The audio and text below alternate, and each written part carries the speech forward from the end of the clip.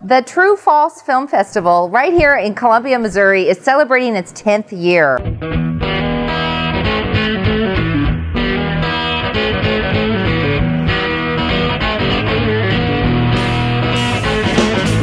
When I was first approached 10 years ago, actually it was 11 years ago, with the idea of doing a film festival, we didn't know if people would turn out for a documentary film festival.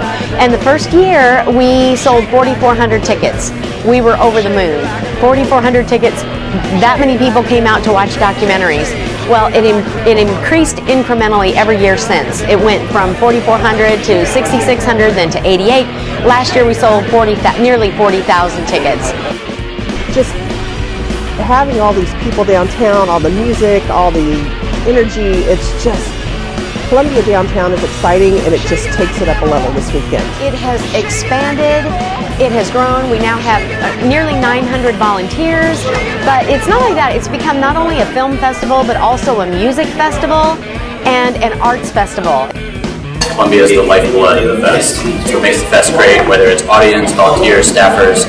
We couldn't do this festival any other place. Through this weekend, I have visited with people from Canada, and from Pennsylvania, and from Texas, and from Florida that would not miss it. They come year after year after year, and every year it just gets bigger and better.